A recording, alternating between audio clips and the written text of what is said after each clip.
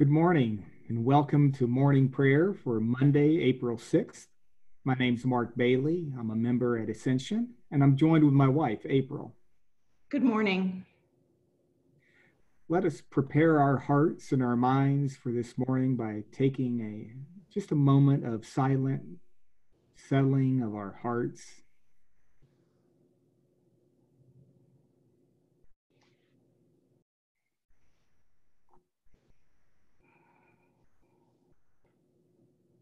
Is it nothing to you, all you who pass by?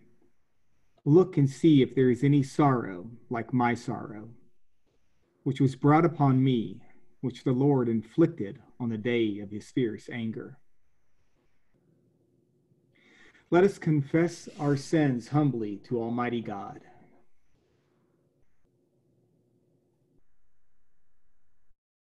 Almighty and most merciful Father, we have erred and strayed from your ways like lost sheep. We have followed too much the devices and desires of our own hearts. We have offended against your holy laws. We have left undone those things which we ought to have done, and we have done those things which we ought not to have done. And apart from your grace, there is no health in us. O Lord, have mercy upon us. Spare all those who confess their faults. Restore all those who are penitent according to your promises, declared to all people in Christ Jesus our Lord. And grant, O most merciful Father, for his sake, that we may now live a godly, righteous, and sober life, to the glory of your holy name. Amen. Grant to your faithful people, merciful Lord, pardon and peace, that we may be cleansed from all our sins and serve you with a quiet mind. Through Jesus Christ our Lord. Amen. O Lord, open our lips. And our mouth shall proclaim your praise. O God, make speed to save us. O Lord, make haste to help us. Glory be to the Father, and to the Son, and to the Holy Spirit. As it was in the beginning, is now, and ever shall be, world without end. Amen. Praise the Lord. The Lord's name be praised. The earth is the Lord's, for he made it. O come, let us adore him. O come, let us sing unto the Lord. Let us heartily rejoice in the strength of our salvation. Let us come before his presence with thanksgiving and show ourselves glad in him with psalms. For the Lord is a great God and a great King above all gods. In his hand are all the depths of the earth, and the heights of the hills are his also. The sea is his, for he made it, and his hands prepared the dry land. O come, let us worship and fall down, and kneel before the Lord our Maker. For he is our God, and we are the people of his pasture, and the sheep of his hand. Today, if you will hear his voice, harden not your hearts, as in the provocation, and as in the day of temptation in the wilderness, when your fathers tested me and put me to the proof, though they had seen my works. 40 years long was I grieved with this generation and said, it is a people that err in their hearts, for they have not known my ways, of whom I swore in my wrath that they should not enter into my rest. The earth is the Lord's, for he made it. O come, let us adore him. The psalm appointed for today is Psalm 86. Bow down your ear, O Lord, and hear me. For I am poor and in misery. Preserve my life, for I am faithful. My God, save your servant who puts his trust in you. Be merciful unto me, O Lord. For I will call daily upon you. Comfort the soul of your servant. For to you, O Lord, do I lift up my soul. For you, Lord, are good and gracious, and of great mercy to all those who call upon you. Give ear, Lord, unto my prayer. And attend to the voice of my humble supplications. In the time of my trouble, I will call upon you. For you answer me when I call. Among the gods, there is none like you, O Lord. Nor are there any deeds like yours. All nations that you have made shall come and worship you, O Lord. And shall glorify your name. For you are great and do wondrous things. Indeed, you are God alone. Teach me your way, O Lord, and I will walk in your truth. O knit my heart to you, that I may fear your name. I will thank you, O Lord my God, with all my heart. And will praise your name forevermore. For great is your mercy toward me. You have delivered my life from the nethermost pit. O God, the proud have risen up against me. And the company of violent men have sought after my life and have not set you before their eyes. But you, O Lord God, are full of compassion and mercy, long-suffering, plenteous in goodness and truth. O turn then unto me, and have mercy upon me. Give your strength unto your servant, and help the son of your handmaid. Show me some token of your favor, that those who hate me may see it and be ashamed. Because you, Lord, have been my helper and comforter. Let us continue with Psalm 87. The Lord loves the foundation which he has laid upon the holy hills. The gates of Zion are dearer to him than all the dwellings of Jacob. Very excellent things are spoken of you, O city of God. I will consider Egypt and Babylon. Among those who know me. Behold, Philistia also, and Tyre and Ethiopia. Each one was born in her. And of Zion it shall be reported that each one was born in her. And the Most High shall establish her. The Lord shall record it, and when he registers the people, that each one was born there. the singers and the dancers also shall say, all my fresh springs are in you. Glory be to the Father, and to the Son, and to the Holy Spirit, as it was in the beginning, is now, and ever shall be, world without end. Amen. The first lesson, a reading from the book of Job, beginning with the 4th chapter, the 1st verse. Then Eliphaz the Temanite answered and said, if one ventures a word with you, will you be impatient? Yet who can keep from speaking?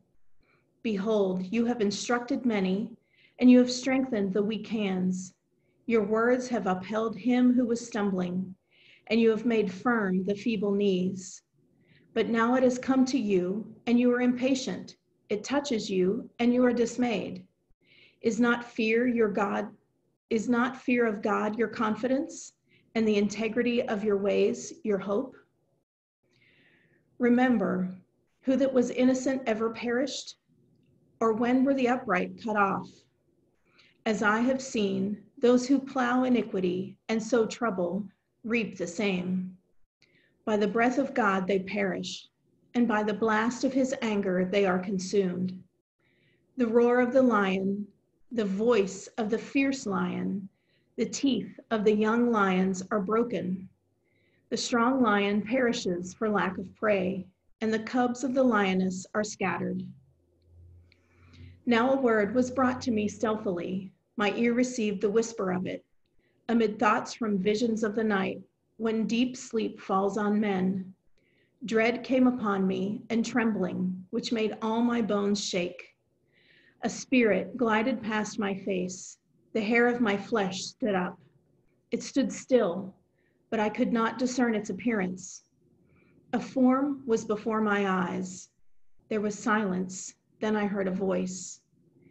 Can mortal man be in the right before God? Can a man be pure before his Maker? Even in his servants he puts no trust, and his angels he charges with error.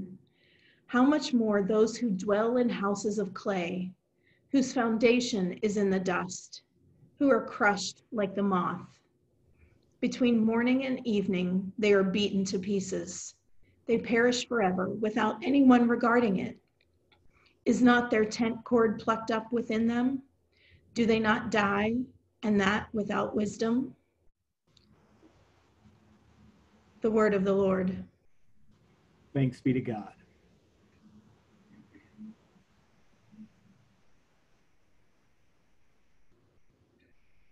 Surely it is God who saves me.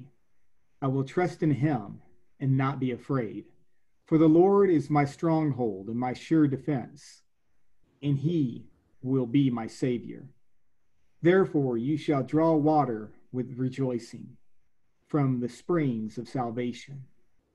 And on that day you shall say, give thanks to the Lord and call upon his name. Make his deeds known among the peoples.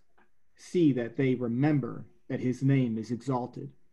Sing the praises of the Lord, for he has done great things, and this is known in all the world. Cry aloud, inhabitants of Zion. Ring out your joy, for the great one in the midst of you is the Holy One of Israel. Glory be to the Father, and to the Son, and to the Holy Spirit, as it was in the beginning, is now, and ever shall be, world without end. Amen.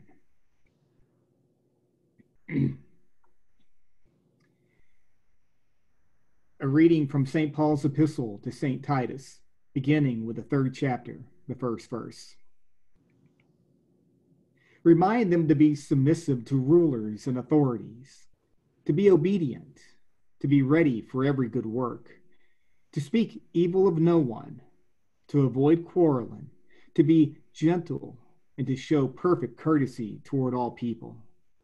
For we ourselves were once foolish, disobedient, led astray, slaves to various passions and pleasures, passing our days in malice and envy, hated by others and hating one another.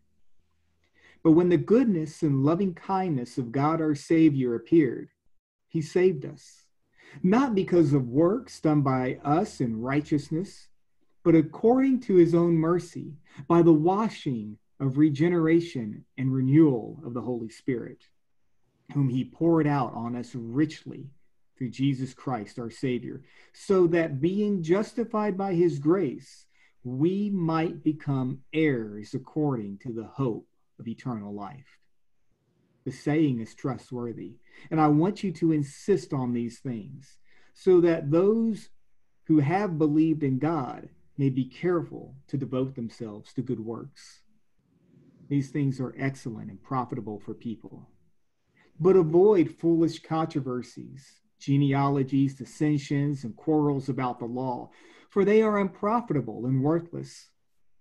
As for a person who stirs up division, after warning him once and then twice, have nothing more to do with him, knowing that such a person is warped, sinful, and he is self-condemned. When I send Artemas or Tychicus to you, do your best to come to me at Nicopolis, for I have decided to spend the winter there. And do your best to speed Zenas, the lawyer, and Apollos on their way, to see that they lack nothing. And let our people learn to devote themselves to good works, so as to help cases of urgent need and not be unfruitful.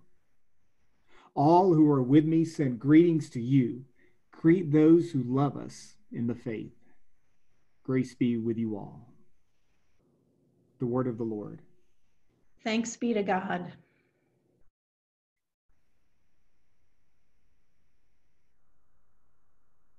I want to spend a couple of minutes having a reflection on what St. Paul wrote to Titus.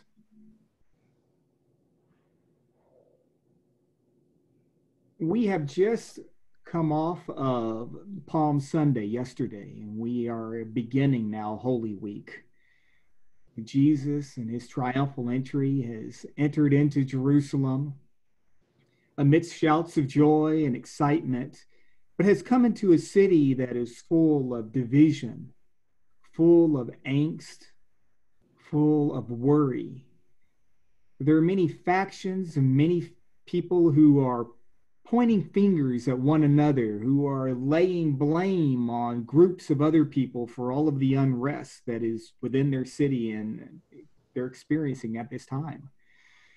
And it is in this kind of environment that Jesus comes in, an environment where people are trying to engage him, to question him, to rebuke him. The Pharisees, the Sadducees are all trying to entrap him.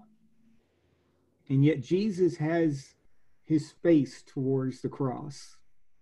He knows where he is going, and he sets his face resolutely to what we will celebrate as Good Friday, and then eventually Easter Sunday. But as we join Christ in this walk, I want us to consider what Paul has said to Titus. It is in that first verse that he tells Titus, as a leader, to remind the Christians to be submissive to rulers and authorities. He doesn't say this as somebody who's just speaking something that's a good idea. He says this as a disciple of Christ and as an apostle, knowing what our Lord went into on that Holy Week, knowing what he experienced.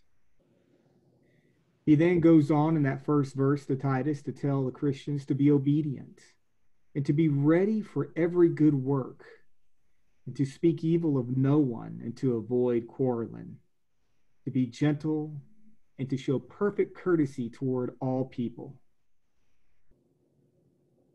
Think about that for a moment. Think about how that applies to us in these days now, where we are experiencing social distancing, where we are experiencing social media, where we can read anger and outrage, and we can see the anxiety and the fear in people's eyes within the words and the comments that they leave, the fingers that are being pointed. Are we in that much of a different time than what Christ experienced? Granted, he experienced it more than we have, but we are still called to join in with him to walk the way of the cross, even when all of our surroundings are full of anger and despair and blame. No, Paul was very cautious of what was going on at the time of Jesus, and indeed what was going on in his days when he wrote these words to Titus. And he knew what Titus was facing. And what he says is this, that we are to be submissive to the rulers and authorities, to be kind, to be gentle, because we ourselves used to be foolish and disobedient and led astray, that we ourselves were, as he says, slaves to various passions and pleasures, that we once found ourselves on the other side, that we found ourselves lost and without Christ, much like our society finds itself now, that we were passing our days in malice and envy, hated by others and hating one another. So Paul paints this picture of where we once were. And then he goes into verse 4. It says, "But when the goodness and loving kindness of God our Savior appeared, he saved us. Not because of works done by us in righteousness, not because we somehow got to this point that we were just so good, that we suddenly stopped acting in hate, but rather that he showed us loving kindness despite the fact that we were so lost, according to his own mercy, by the washing and regeneration and renewal of the Holy Spirit when he poured out on us richly through Jesus Christ our Savior, so that being justified by his grace, we might become heirs according to the hope of eternal life. That Christ has created us to be heirs, that we are no longer apart from God. We are no longer slaves to passions and pleasures. We are no longer people of fear and anxiety, of hate, but we are heirs to God, to Christ, that we have the hope of eternal life. In verses 4 through 7, Paul says in verse 8, is a trustworthy saying. And to insist on these things, that we are to act this way, and that this is the hope that we have, that we are indeed heirs, so that those who have believed in God may be careful to devote themselves to good works. These things are excellent and profitable for all people. And then he goes on and he continues to warn about foolish controversies and dissensions and quarrels, not because we are still in them, but because they still lure us. They still call to us, that we are not somehow heirs that are removed out of the cultures that we see and experience, but rather that we are heirs who are still in that culture, and we have to guard against returning to and being dragged back into these quarrels and these dissensions. We must not be baited. We must not be lured in. Our love must be wholly and completely on Christ and on his mission, and not be pulled aside by a world that wants to engage us into arguments. Again, remember the mission of our Lord Jesus. Remember what he was doing when he entered in Jerusalem. He knew what laid ahead. He knew that this wasn't an argument to be won, but a love to be displayed. And that's what he calls us to. He has called us to pick up our cross and follow him, even when we walk into the hornet's nest or the den of vipers, or the hardest times, or just into those who are lost and don't know him yet. We are called to walk with him in love, to not argue, to not quarrel, but to know that there is suffering, and there is a cross before there's a resurrection, before there's a crown. And he asks us as heirs to follow him, to love him, and in doing so, to love one another, and to remember that's where our hope is, that our hope is in Christ, that our hope is with our Lord and Savior. Glory be to the Father, the Son, and to the Holy Spirit.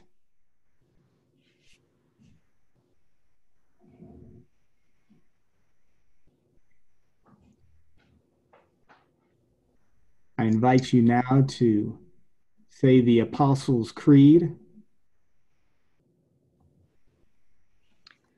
I believe in God, the Father Almighty, creator of heaven and earth. I believe in Jesus Christ, his only Son, our Lord. He was conceived by the Holy Spirit and born of the Virgin Mary. He suffered under Pontius Pilate, was crucified, died, and was buried. He descended to the dead. On the third day, he rose again. He ascended into heaven and is seated at the right hand of the Father. He will come again to judge the living and the dead. I believe in the Holy Spirit, the Holy Catholic Church, the communion of saints, the forgiveness of sins, the resurrection of the body, and the life everlasting. Amen. The Lord be with you. And with your spirit. Let us pray. Lord, have mercy upon us. Christ, have mercy upon us. Lord, have mercy upon us. Our Father, who art in heaven, hallowed be thy name. Thy kingdom come, thy will be done, on earth as it is in heaven. Give us this day our daily bread, and forgive us our trespasses, as we forgive those who trespass against us. And lead us not into temptation, but deliver us from evil. For thine is the kingdom, and the power, and the glory, forever and ever. Amen. O Lord, show your mercy upon us. And grant us your salvation. O Lord, guide those who govern us. And lead us in the way of justice and truth.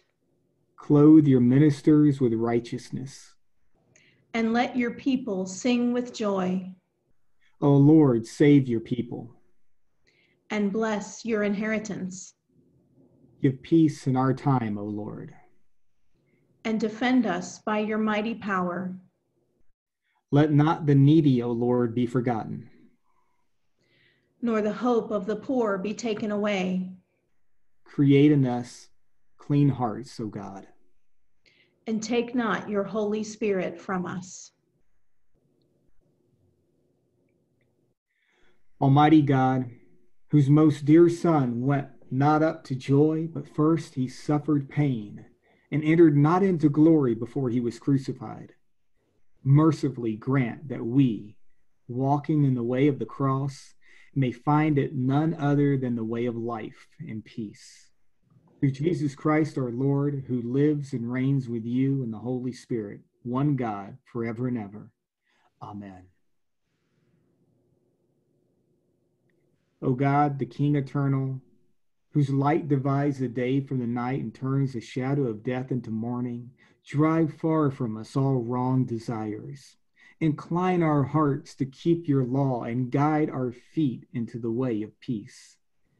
That having done your will with cheerfulness during the day, we may, when night comes, rejoice to give you thanks.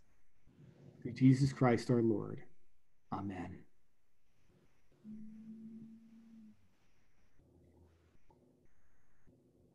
Let us enter into a time of intercession.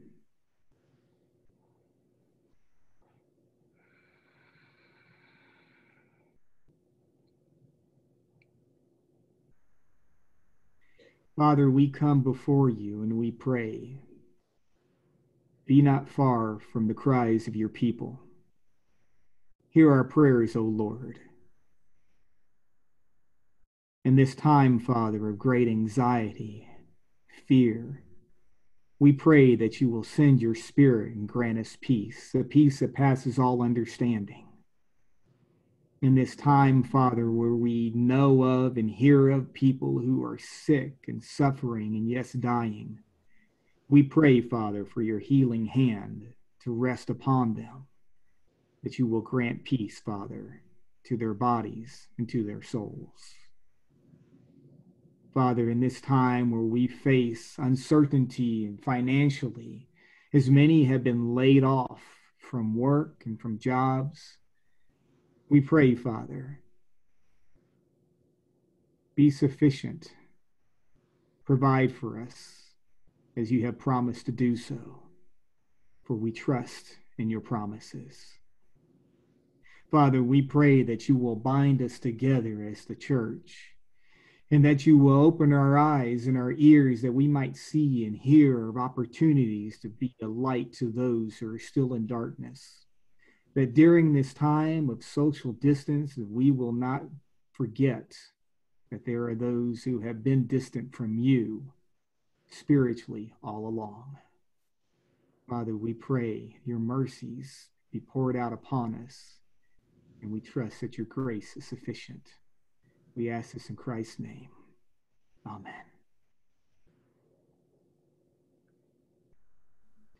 Almighty God, Father of all mercies, We, your unworthy servants, give you humble thanks for all your goodness and loving kindness to us and to all whom you have made. We bless you for our creation, preservation, and all the blessings of this life, but above all for your immeasurable love in the redemption of the world by our Lord Jesus Christ, for the means of grace and for the hope of glory. And we pray, give us such an awareness of your mercies that with truly thankful hearts we may show forth your praise, not only with our lips, but in our lives, by giving up ourselves to your service and by walking before you in holiness and righteousness all our days. Through Jesus Christ our Lord, to whom with you and the Holy Spirit be honor and glory throughout all ages. Amen.